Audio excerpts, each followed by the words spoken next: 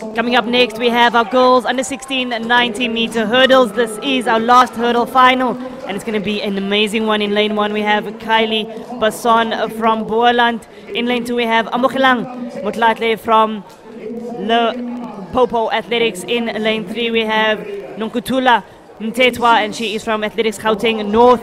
In lane 4, Megan NIEMAN from AGN. Watch out for her. Megan MAREE coming through in lane number 5 as well. Amazing athlete from Athletics Gauteng North. Taylon VAN BREDA representing Athletics Vaal Triangle. She'll be running in lane 6. Danyelle PIENAAR will take the lane 7. And coming through in lane 8, we have Kate-Lynn FOURIE. This is the girls under 16 90-meter hurdle final.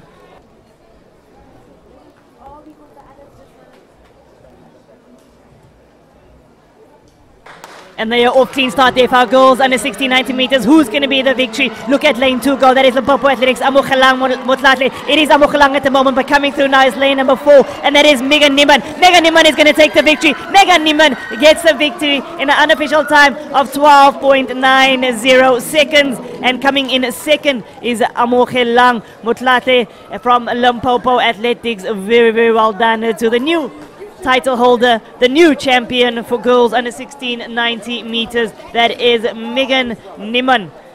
Her time on the clock there, 12.90 seconds, as we just see all the girls hugging each other, saying congratulations to each other. Beautiful racing there from Megan NIEMAN from AGN Athletics. You can just hear her family going crazy in the crowd. Everybody so excited to come out and support the athletes here.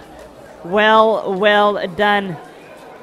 Girls under 16 90-meter hurdle results. The champion there, the new title holder, is Megan NIEMAN from Athletics Gauteng North, getting the victory in a time of 12.89 seconds, and getting the silver medal, Amogelang MOTLATLE from Limpopo Athletics in a time of 13.09 seconds, and third place, Megan MAREE from Athletics Gauteng North, her time 13.23 seconds.